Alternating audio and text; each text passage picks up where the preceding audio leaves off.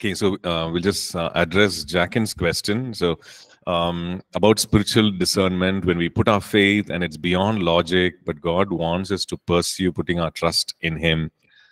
Now, how do we respond to others when they see logic and calculate based on the natural report, which are the facts? So the thing is, how do we respond? Yeah, it is a difficult thing, right? It is a difficult thing when we want to walk in faith and go beyond what the facts are stating, and when you clearly know that, well, God has spoken, and God has confirmed, and so this is the path, this is the decision that you need to take. It's very difficult to see, to explain to others, right? We can say, okay, this is what it is. In some cases we can, right? Let's say you have an opportunity to explain and say, I know these are the facts. I know this is what, we are seeing in the natural, but, this is what God has spoken, and in whatever, this is the word, this is the prophetic word, and God has been leading. So can we do this? So maybe there are, maybe it's family, maybe it's, in that kind of a setting, you can actually explain, you can actually go forward, even when there's a very natural response saying, these things are, it's foolishness to do this. So maybe we can do it with consent, right? It involves the consent of the person, so therefore we need to explain and do it. But it's a difficult thing. Like maybe in another setting, like even in a professional setting, maybe it's you're running your business, and then there are other people involved in it, and then you need to do this. You sense strongly that God wants you to do this. Well, it's difficult to explain it, but maybe it involves some kind of negotiation, like saying that I know, I feel very strongly, but can we do this, right? I know to you it doesn't make sense. To you it seems like a big, huge risk, but this one time, can we do this, right? So, and maybe when people see the fruit of it, okay, see the fruit of it, and then see the outcome, and it's actually testifying to the fact that yes, God did lead. God, in hindsight, they'll be able to kind of come alongside and say, okay, and trust your leading, right? So maybe it's time to just discuss and negotiate and come to that kind of a thing. Yeah, hope that helped, Jackie. Yeah. Okay. Right. Okay. So let's look at so oops, someone else wanted to share something. Okay. Yeah, Nina, go ahead, please. Yes. Actually, a question, Pastor. Are you able to hear me? Yeah, sure. I can hear you. Yeah. From the second chapter, what we were looking at, we kind of understood that the person governed by the one who has the Holy Spirit is the spiritual person, and he is, open to the things of God and able to understand. And Yeah. that is the conclusion that we have. Right. But then how do we relate, or when people other faiths? Now we are quite clear that we have even the mind of Christ when we Right. are when we really follow the directives of the Holy Spirit. That is what Yeah. will emanate. That is what will result. Right. Now, when we talk about spirituality of the other faiths, Right. so then when we know very clearly that it's the Holy Spirit which makes a person spiritual, then that spirituality would have its roots in then a totally A different source. opposite Yes. dimension. Yeah. So Yes. then, no, it'll also think that in the sense whenever we talk to the other faith people, Yeah. to kind of say that it is the Spirit of God and the Holy Spirit that really governs spiritual things, and that is really the godly thing. But what you are saying is it will be difficult, isn't it, to kind of Yes. say or speak to those people? Yeah. So if the reference, because the reference point is completely different, Yes. right? Yeah. So when we say when we say natural man, we are saying, okay, they are not open to the things of the Spirit of God, right? God. Their spirit is not born again, so they're not. So that is one thing, their spirit is not born again. We can also say maybe a person is a believer, but then Uh-huh. they are ruled by their natural senses more than their than being open to the being led by the Spirit of God. So those are Spirit of two God. scenarios, that possible scenarios, right? So in both cases, they are unable to receive the things that are given by the Spirit, because these are spiritually discerned, right?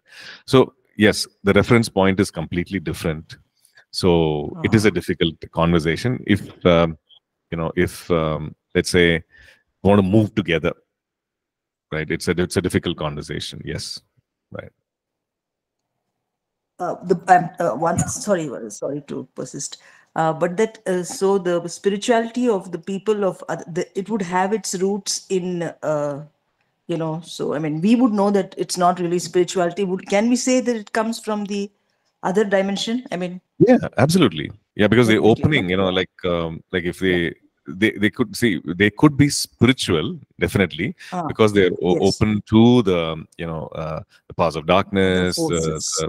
the evil spirits and spirits of deception and so on. So they're open to that, Uh, and so uh, yeah, they are spiritual in the sense that they are open different to sense. the promptings and leadings of and they are also having experiences, etc. Uh, But not their spirit is dead to God, to the living God, to the Holy so Spirit. that is very clear, no? I mean, we don't have to kind of be in any doubt about that, isn't No, it? no, no, no. That's absolutely, yeah. That's Yeah. very clear. Yes, yes, Okay. Thank you, yeah. Pastor. Right, right, sure. Uh, Hello, Pastor Ravli here. Yeah, Ravli, yeah. I just have a question. Uh, When we're talking about Holy Spirit revealing us the understanding of the Scripture and God, yeah. but we see different interpretation of the same Scripture Mm, among believers. right. For example, so, I mean, for example, we believe that women can preach. Just in this example, and there Right. are many preachers or many congregations they believe women cannot preach based on the same scripture. Mm, So, as a believers, when we are hearing different perspectives, it's our mm, duty to judge what is right, what is not exactly interpreted in a right way, mm, or what is within context or what is without context. So mm, how do we channel through all of this? What mm. is right? What if they say you are hearing wrong from the Holy Spirit? This is what it is, because we also have Holy Spirit in us, we also believe in Jesus. Yeah, So yeah. how do we comprehend that? Right, right. So yeah, okay. This example of women in ministry, etc. So we know the Lord of understanding. Um, i- you know, maybe the Spirit of God is speaking, but we're not listening, right? Because what culture has, what traditions we come from, what culture has, culture we come from. When I say church culture, that is speaking louder, right? So, and everyone goes through that journey of unlearning certain things, right? Yeah, the same Holy Spirit is leading us, but the voice of popular culture, even popular church culture, is louder than the voice of, seems to be louder than the voice of truth, which comes from God, right? So even for a believer, so that's why we're not able to see eye to eye, even about water baptism, about Holy Spirit baptism, so many things, right? So there could be because of a deficient understanding, because of a lack of revelation, right? So that's the thing, there's a lack of revelation. Like I know of someone, this is a pastor for many years, in a denomination church, many years, who a wonderful man of God, loves Jesus, loves the word, loves God's people, right? Such a pastoral heart, but he was not open to the he was not open to the gifts of the Spirit. The way, we say, okay, you pray, you receive, open to the gifts of the Spirit, particularly tongues, right? But then after many years, I think he was probably in his 60s, right, when he went for a conference, and there his roommate was someone who would, or the neighboring room was someone who was praying in spirit, praying in tongues and all that. And then he said, God, I know all these years I've not this thing, but then he came to interact with that person, saw that he was a wonderful man, and etc. I see this. I know I never prayed or anything, but then I want you to fill me, right? By his bedside, he just knelt down and he started praying in the Spirit and praying, and then he came back and testified to us in the pastoral, meeting, and he said, this is what happened to me, and it was wonderful. So all those years, of course, his teaching, was he led by Spirit of God? Yeah, but his mind was more renewed to the tradition that he grew up in, or tradition which he ministered in, right? But then when he came out of that and went to this church where the cross section of people, not church, sorry, went to this conference where the cross section of people, wonderful people from different denominations, and then his hunger was stirred up, and then he received. So yeah, so this happens, and as I think for us to coexist and just go along would be as long as the foundations are not compromised, the fundamental things. Like when we look at it, we'd say, okay, there are some core fundamental beliefs that cannot be compromised at whatever cost, right? The uniqueness of the Lord, that He is the way, the truth, and the life. The Word of God being inerrant, infallible, inspired by the Holy Spirit. Salvation comes from Jesus alone. So all these things are non-negotiables. So if there is a difference in that, then we cannot. That's why you cannot be unequally yoked, right? To someone who does not believe in these things. This is the core thing. But there are peripheral things, right? Secondary, tertiary issues. The primary thing is this. There are other things like this, what they believe about women in ministry, etc. Now it's difficult, but those are things that would come as we journey along. As long as this foundation is there, those are things that would come. Yes, they are missing out. They're missing out on being ministered to, God speaking through a woman, an apostle or a prophet or a pastor, evangelist, teacher. They're missing out on that. But well, that's it. They're missing out on that. But then that revelation understanding can come as they journey along, and then they realize, hey, when Ephesians 4 talks about, and He gave gifts to man, it's actually talking about humanity, not man. It's talking about mankind, not gender man, right? We see in the Bible several people, women who ministered, all these people, all these apostles being mentioned in Romans 16. So that comes with the revelation, as we journey. So the response is that Holy Spirit is speaking. We believe, Holy Spirit speaks, Holy Spirit leads, but there are some things that our mind is not renewed to. Or maybe our mind is too renewed to culture, church tradition, and whatever we hold on strongly. And that's the problem, right? Yeah. Thanks, Pastor. Yeah, okay. Any other questions? Okay, so the danger of carnality, is very plain and clear. It's saying, you are not able to receive solid food. Hey, you're saying, God, teach me, speak to me, but you're not able to. Your system is not able to receive it. Internally, you're not able to receive because you are carnal. Envy, jealousy, strife, division, you're not able to receive it, right? So Paul very clearly tells them, hey, that behavior is carnal.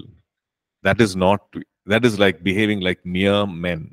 And you are not called for that. You're called for something higher, right? We are not called to behave like mere men, right? Let's go on to verse 5, right? Chapter 3, verse 5.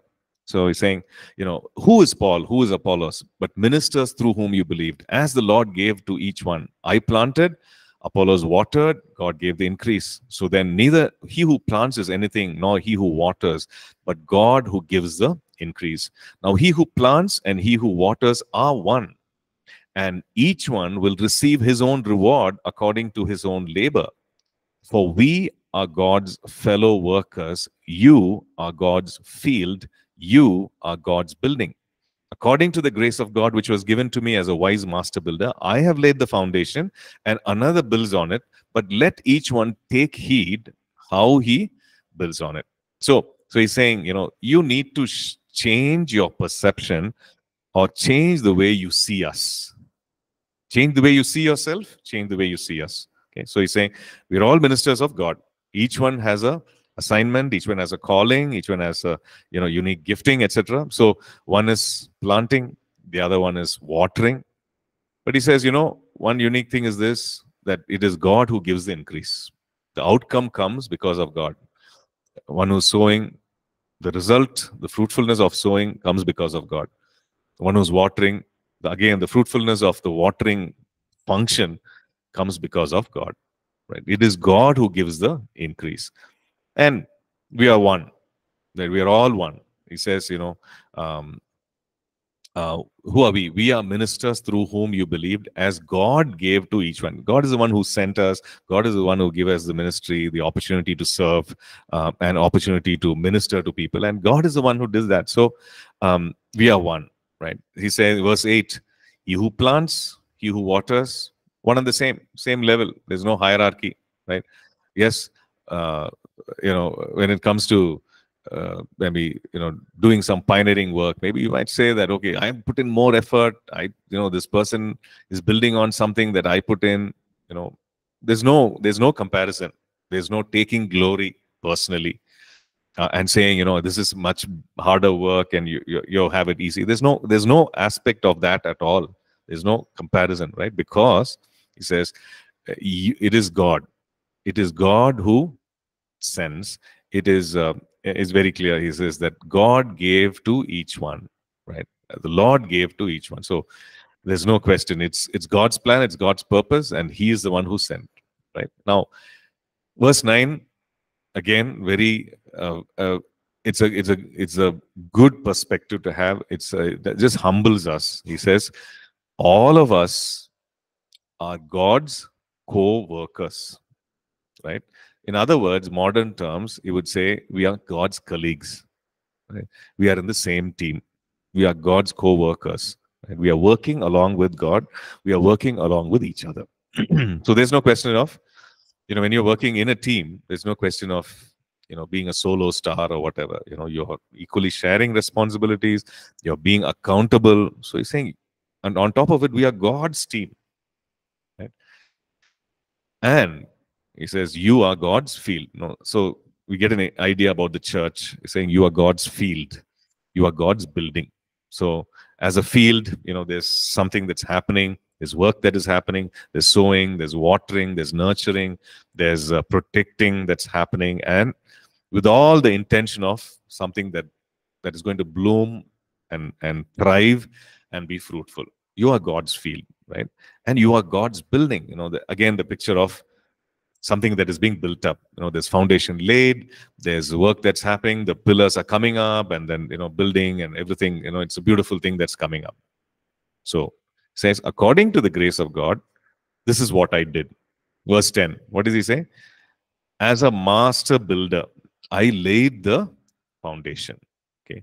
And later he will say, this foundation is Christ. No one can replace that with anything else. I laid the foundation. And he's talking about the Corinthian church in context. He's talking about the fact that he preached the gospel, he laid the foundation, meaning Jesus, in each one's heart, right? Another builds on it.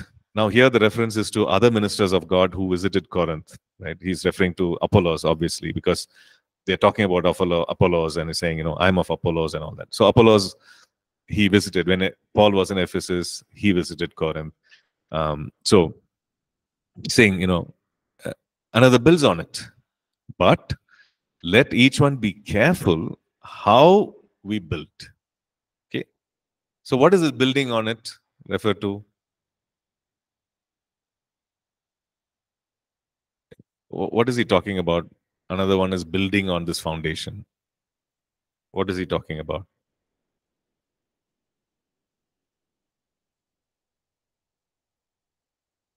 Huh? Sorry? Watering. Doctrine. Okay, okay. Yeah, he's talking generally about ministry. How a person is ministering in a particular place to a group of people. So that is what, because what are you doing when you're ministering? You're building up people in the spirit, right? So yes, it involves the right doctrine, teaching, etc. So he's saying, careful how you build. Later on, he goes on to say the material that you use to build, right? Verse 11, he says, the foundation is Jesus, and then he goes on to say, so how you build, the method you use to build, what material you use to build, how you build, how you are ministering to people. Be careful, right?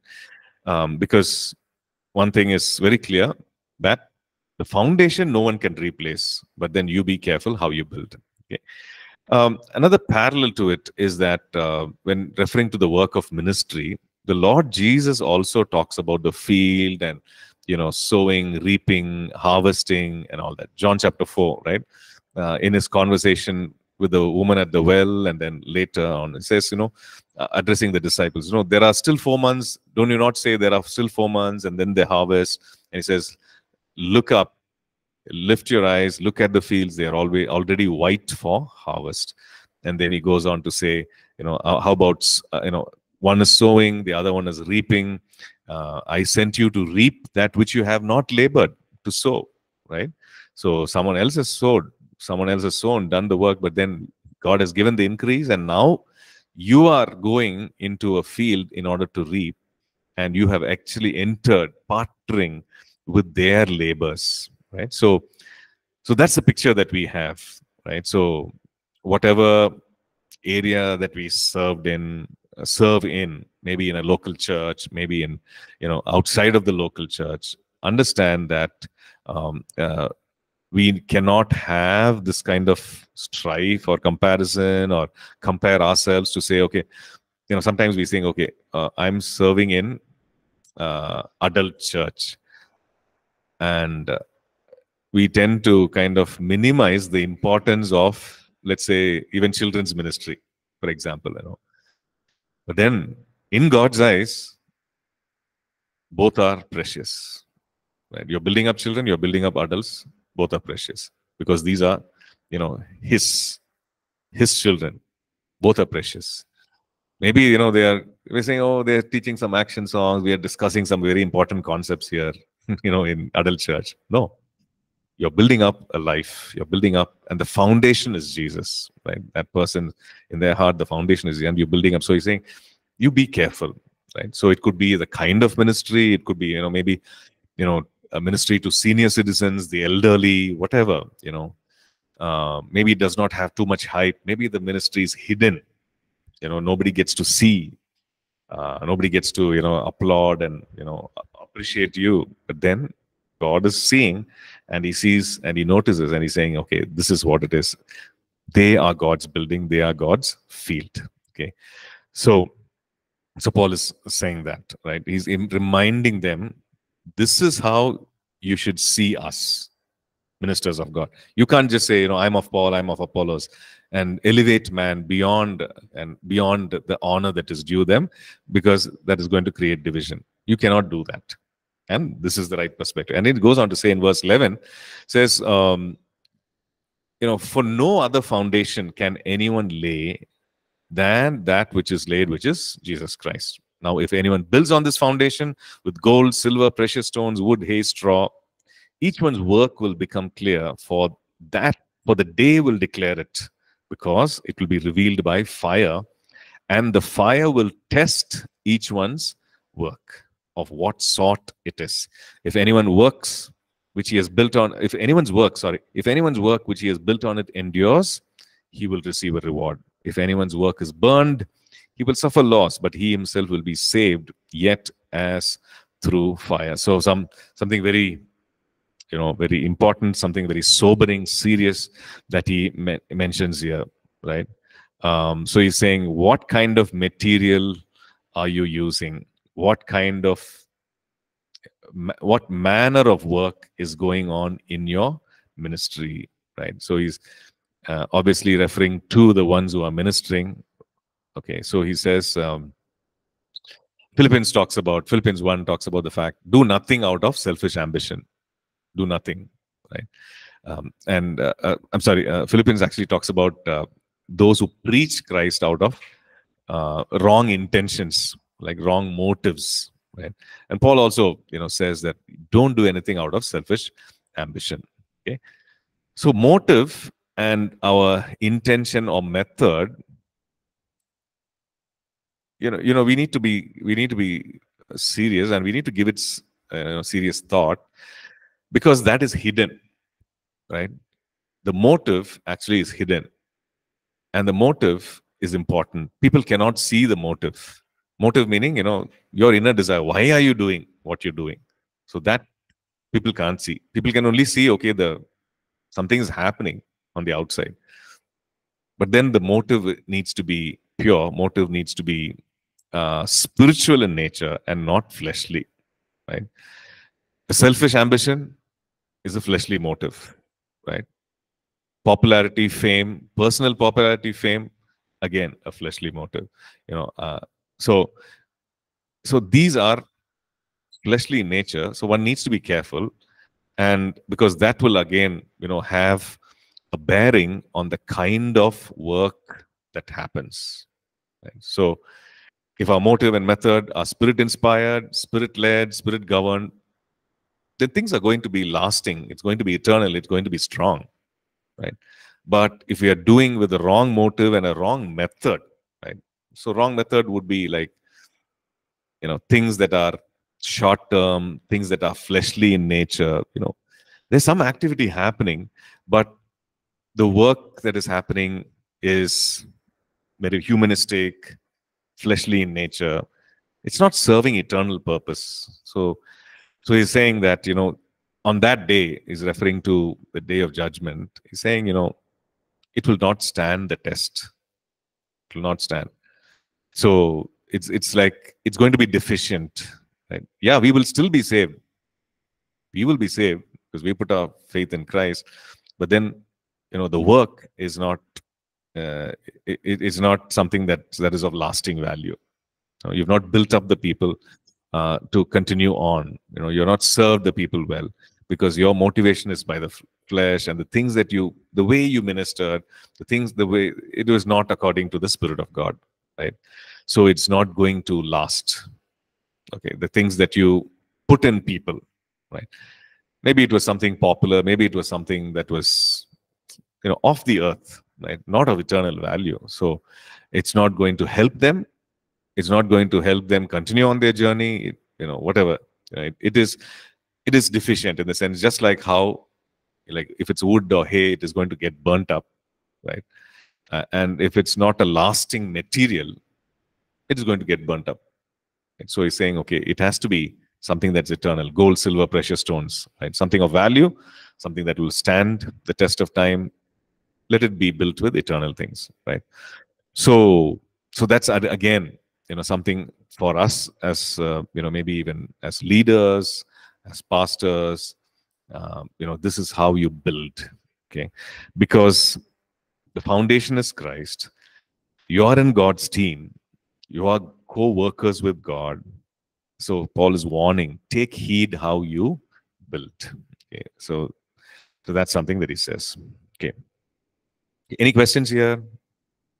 Any doubts? Anything that you want to share? Yeah. Okay. Go ahead again.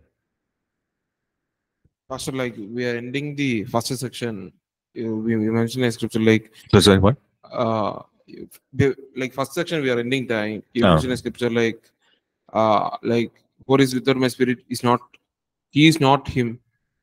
Like who is not like spirit of Jesus? He is not him.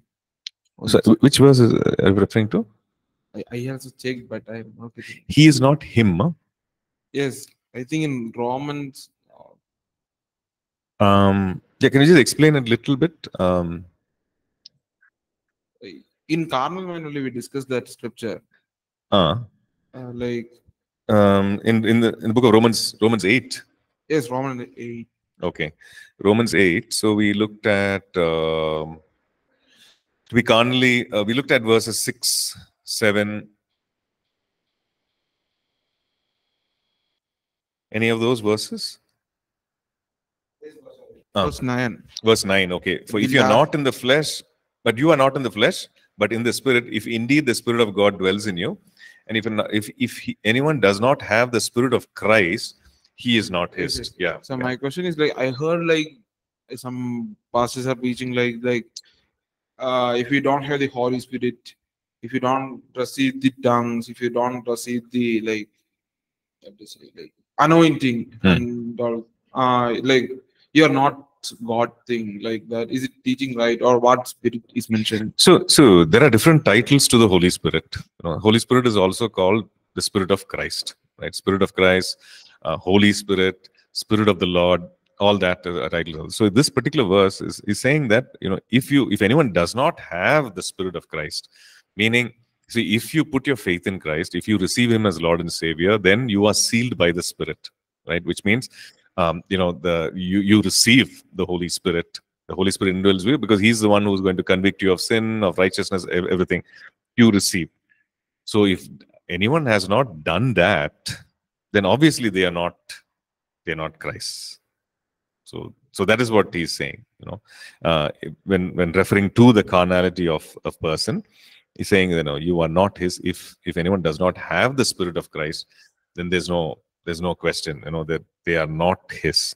But in verse 10 he says, and if Christ is in you, right, then, which means he's addressing a believer. If Christ is in you, the body is dead because of sin, but the spirit is life because of righteousness. And then he goes on to say, he who raised Christ from the dead will give life to your mortal bodies, etc., through the Spirit who dwells in you. So if the Spirit of Christ is not in us, then what is the possibility? How does that happen when a person has not received Jesus? So that is the thing. So if I've not received Jesus, then obviously I'm not his. It's very simple. Yes, I know what you're saying. Like people say, okay, if you've not received the baptism of the Holy Spirit, if you're not walking in the gifts of the Spirit, then you're not belonging to Jesus. That is not what he's saying, right? That's right. Yeah. Any other thoughts?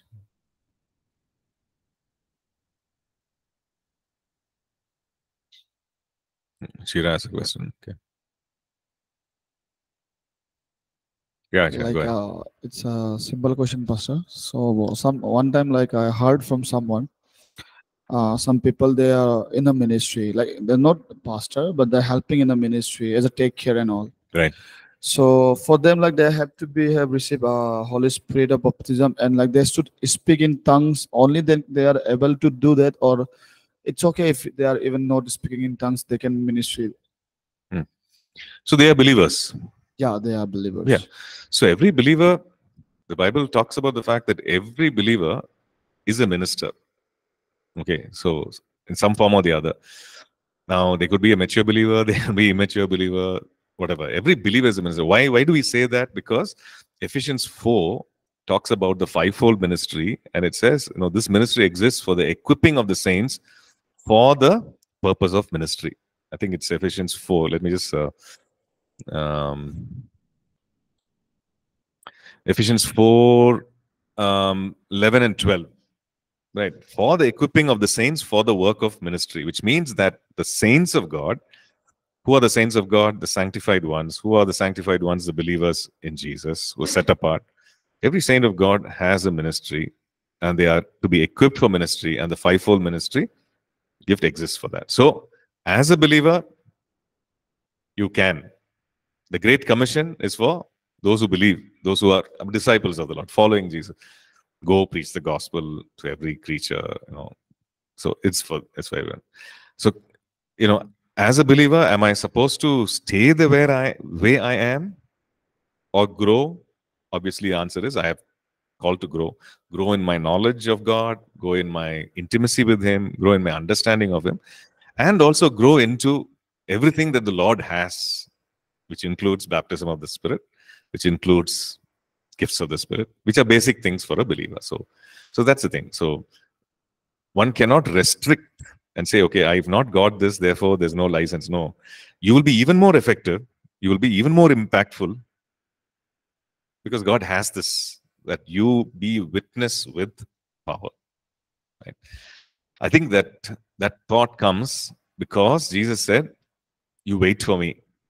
You wait for the promise of the Father. He told the disciples, you wait till you're endued with power on high, and then you will be witnesses for me, Jerusalem, Judea, and the uttermost parts of the earth. So probably it's from that. They're saying, okay, you wait till you are, this thing. So this is, obviously, this is God's desire to fill every believer, baptize every believer in the Holy Spirit so that they can be witnesses with power.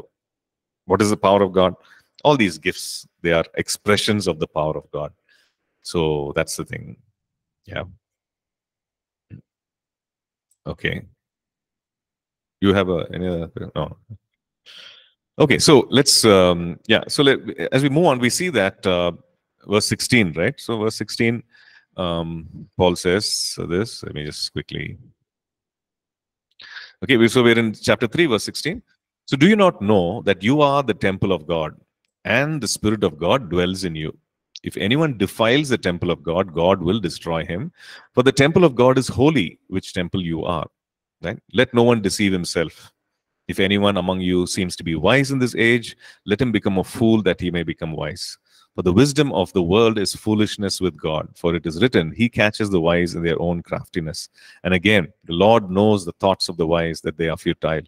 Therefore, let no one boast in men, for all things are yours. Whether Paul or Apollos or Cephas or the world or life or death or things present or things to come, all are yours. And you are Christ's, and Christ is God. Okay, so Paul is actually giving this whole picture of the fact that, another aspect of the Spirit of God and another revelation of the Spirit of God. He's saying now, okay, you have called to minister in this way. Christ is foundation, and the things with eternal things you're supposed to build, etc. Right? And then he goes on to say, you are the temple of God. Okay, so the Spirit of God dwells in you. Here he's referring to this people collectively as a church. He's saying collectively as a church, as a body of believers, you are the temple of God. The Spirit of God dwells in you. And if anyone defiles the temple, what does defile mean? Make it unholy, dirty, unholy, damage, deface it, right? So anyone defiles the temple, God will destroy him. Okay, so he's saying God is very serious about this. You cannot defile the temple. He's talking, what is he talking about? He's talking about the people. He's collectively talking about the people. And so saying, we cannot defile the temple of God. So the temple of God is holy, which temple you are. So he's saying, don't bring in anything, don't do anything that defiles the people, right? That damages, that defiles the temple of God. And he's referring to the people of God, right? So he's saying, and then goes on to say, verse 18, if anyone defiles, verse 18, he says, God will destroy him, which means God is very serious about this, and God will destroy, right? Verse 18, let no one deceive himself. Okay, let no one cheat himself or, deceive himself. If you think that you seem to be wise, you need to kind of become you need to become a fool that you may become wise. Why? Because, the wisdom of the world, wisdom of God is definitely better than the wisdom of the world, right? What it says that the wisdom of the world is foolishness with God, for it is written, He catches the wise in their own craftiness. The Lord knows the thoughts of the wise, and that they are empty, that they are futile. Okay. So again, verse 21 is bringing back the focus and saying, don't boast in man. Okay. Don't make your boast in man. All these things are yours. Right. When you boast in man, when you say, okay, this is so and so, and you are boasting about that person, you are actually what you're saying is, I'm deriving my identity from him, from his ministry. I'm associated with this person. I belong to this person's team or ministry, or what are we doing? We are actually, boasting in man, right? We can honor the person, we can honor the minister, the servant of God, but to boast means that you are becoming prideful, you're becoming proud on account of that person, right? Yes, there's a healthy way in which you are, for want of a better word, you are proud of that person. In the sense you are happy that this person is ministering in such a way. You're happy that you have been blessed, right? You're happy that, okay, this person's ministry is blessing so many people. You're happy, you're that's a good thing, right? You're thanking God for blessing this person, and through that person many are being blessed. That's fine, and you're honoring that person. That's okay. But if you're going to boast, which means it comes from a place of pride, right? Where you are prideful, you are proud, and it's not a healthy thing, right? So he's saying, let no one boast in men. All these things are yours. The ministers of God, God sends, everything is yours. But God ultimately gets the glory. To him has to be the glory, right? So we cannot boast. So what happens is, when we boast, we are actually creating division, right? There is carnality, right? We are boasting. We are saying our identity is not Christ, but our identity is this man of God, this woman of God, right? So that's the thing. That's the boasting. And it can even be it can even come from a church, or a place where we are worshiping, and all that. Now the thing is that, this is from God, this is for God's people, but we should not resort to boasting. Okay. So all these things he shares, and then he ends by saying, you are Christ, and Christ is God's. Okay. So what we'll do is we'll kind of stop here. Any questions? Anything that you thought, what made sense to you? Something that was emphasized, that caught your attention. Maybe you could share. We look, yeah. Yeah, so God takes that seriously. Defiling when we say church, we are talking about the people collectively.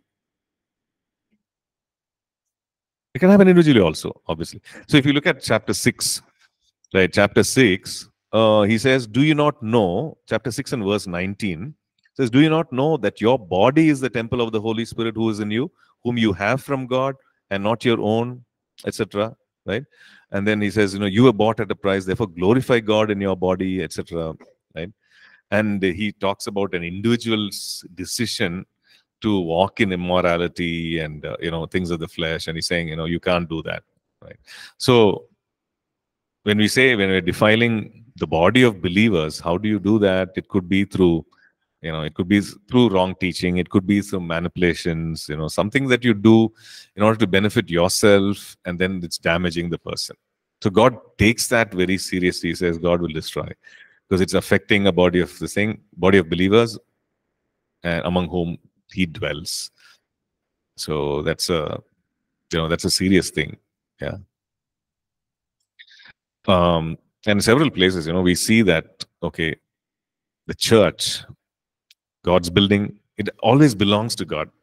Right? Everywhere we see the early disciples, they had this understanding, on the apostles saying, God's building, God's field. Peter also says, you're the flock of God. He's the chief shepherd, etc. So they had this understanding. It's not Of course, God is using us to minister. God is using us to even start a work. In Paul's case, he's the one who went and ministered with so much of danger, opposition, and everything. He went there and ministered in Corinth and really built everything from the ground up, right, believer by believer. And he taught them these wonderful things. Everything that you see is a reiteration of what he has already taught them. So he taught them about the salvation gifts, work of the Holy Spirit, ministry, how one should be, etc. He taught them, but he knows that it's by the grace of God. This work that has happened, it's by the grace of God, and people don't belong to him, right? He doesn't own people. God owns them. So he's very careful to give him the glory. He's very, so he says he knows the extent, the seriousness of it. So of misusing, right? Misusing people, manipulating people. He knows the seriousness of it. So he's saying, God will destroy. So you need to be careful. Yeah.